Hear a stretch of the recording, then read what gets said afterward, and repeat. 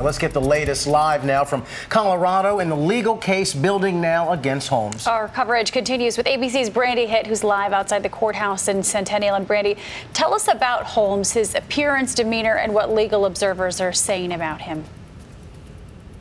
Well, Paula, it was very bizarre. Obviously, if you've seen the video, you've seen the bright orange hair, you've seen that dazed look in his eyes, and also something you may not have seen is that he didn't address anybody in the court. He never looked at the judge.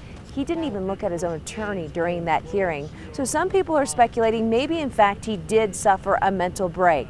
There are others right now who say, well, maybe this is an act. This is a smart guy who got a degree in neuroscience. But we did speak with ABC's Dan Abrams earlier, and he says, you know what? If he is going to go the route of a defense that there's some sort of mental defect, you're going to be seeing a lot more of this behavior and him looking like this a lot more in court.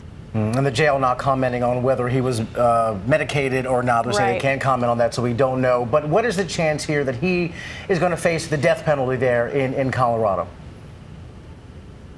Before today's hearing, we heard the district attorney say that she was considering the death penalty in this case. Today, she came out after the hearing and said they're still considering it, but first they would like to meet with the victims' families. That's important because if they do pursue the death penalty in Colorado, it is going to lengthen this process, and that means a longer time for the families to go through this. They have to make the decision, though, in the next 60 days. You mentioned the victims' families, and several of those families were in the courthouse. I can only imagine how painful that must have been for them to actually see Holmes in there and just to kind of act so unfazed by everything. You could see the emotion on their faces, too, as they walked in. It appeared some of them were crying. But what I found interesting is that you had perfect strangers who never knew each other before this tragedy. And together, some of them wanted to hold hands as they walked in. I also heard that in court, other families that were walking and meeting for the first time hugged in the middle of the courtroom.